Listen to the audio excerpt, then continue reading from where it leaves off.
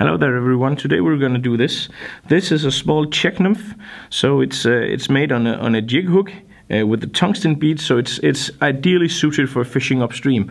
But this pattern also works very well in still water and fished as a regular wet fly. I got this pattern from a guy who visited me here in the showroom, who was actually on the British fly fishing national team. And he told me that this was one of the flies he had been fishing that was producing the most, and well, coming from him, then it's something that I really believe in.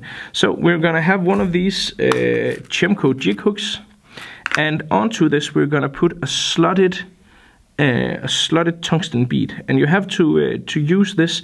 So there is a slot here, and not a hole but a slot in one side, and you have to put this slot over the hook first, like that. That's how you do that.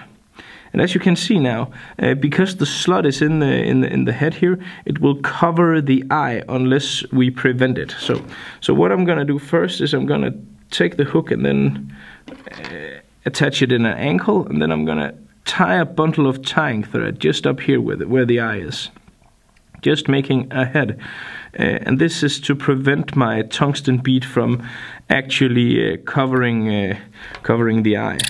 So about that, I'm just gonna look if that looks good. That works. Yes, that works very well.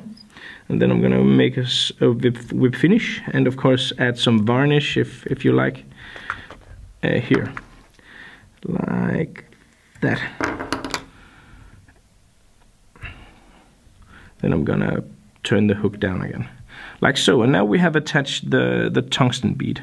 I'm gonna cover the hook here with some tying thread to have a sound, a good and sound layer of tying thread to have the materials to latch onto.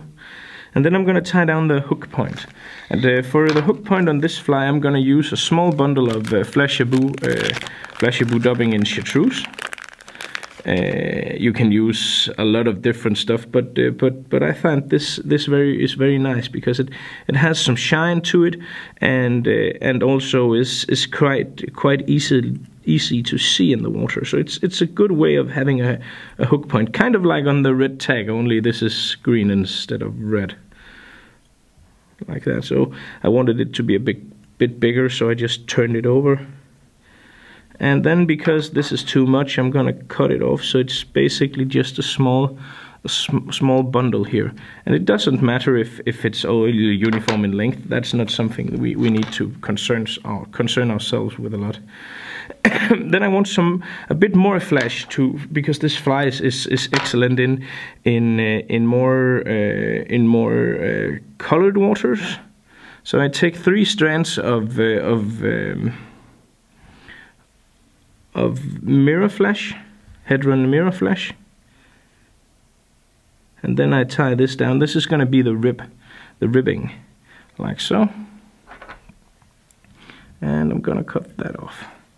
Then I'm going to take some Swiss CDC dubbing Alpine Fur, which is probably the most coarse, the coolest dubbing in the world for nymphs. It has a very large amount of coarser hairs, so it really makes your flies look shaggy and really just give them the look of something edible. And well, basically that's what we're going for. So this is not a specific imitation. It's just going to be something that trout will see and think, that looks like a meal. I'm gonna grab that one. So I'm gonna dub it onto the thread here, and then I'm gonna turn this so it's not as thick. It's not thick down towards the end of the hook, but then it's gradually, and as you can see how shaggy this really is, like so.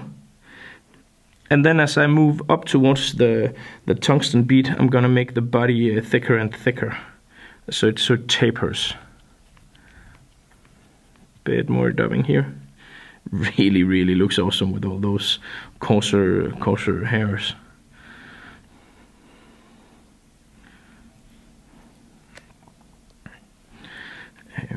the Swiss CDC makes some very, very unique products, and I'm very happy that we became a Swiss CDC dealer, because the instant I saw these materials, I wanted them for myself. You know, I wanted them for my flies, and when you find materials like that, you better have it in the shop, because if I like it, then well, I'm pretty sure you will too. It's a bit hard to come by though, but you know, it's difficult. It's a Swiss company, hence the name, which makes it with taxation and stuff like that a bit difficult. But you know, the products are well worth it. Then I'm gonna turn my rib here, and it doesn't matter if you catch some of the hairs here. It's just gonna make your fly look even more shaggy, and you can brush a lot of this out with your dubbing needle anyway. So like that, about 4 turns is sufficient, I would say. Cut off the flesh. And I made a small space here where I didn't have any materials. And that's because I want to tie in a small CDC hackle. And CDC hackles are really nice because they catch a lot of air bubbles, small air bubbles, and really look like legs out in the water. That was what the guy I was talking about from the English fly fishing national team told me. So he uses these a lot, and this is one of his best producing flies, as I said. So it really is a proven pattern that he has used a lot, and with an enormous success. You have to be good at nymphing, otherwise you won't be on any national team. Then all there's left to do is take a little more dubbing, apply that to the thread, so you have something to cover up the small gap up to the bead, and then turn the hackle, and the fly is basically done.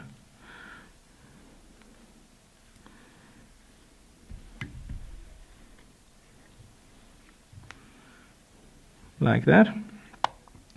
And then I'm gonna turn the hackle here to make it look even more shaggy and even more. You do not want too many of these CDC feather strands standing out there. So about 2 or maybe 3 turns, something like that, should be sufficient.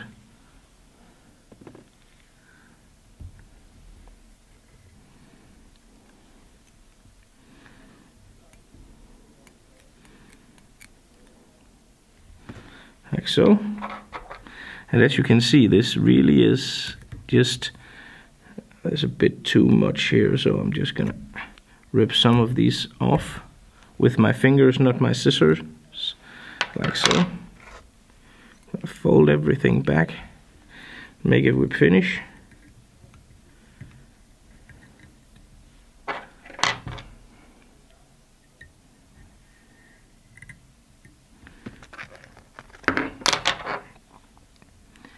And there you have it. Of course, I'm gonna take my dubbing brush here, and I'm gonna pull out some of these coarser hairs in order to really make this look edible. And as I was saying, this is a great nymph for fishing upstream, but it's also great for, you know, just fishing downstream, or for still water trout, and simply just retrieving in small strips, because this can really look like a lot of things. And I'm pretty sure that if you did not tie this on with a tungsten bead, but with a brass bead instead, it would also be great for even for sea trout on the coast of Denmark. So a nice easy pattern that really produces a lot of fish, catches a lot of fish, and is fairly easy to tie and looks like food. Well, there you have it.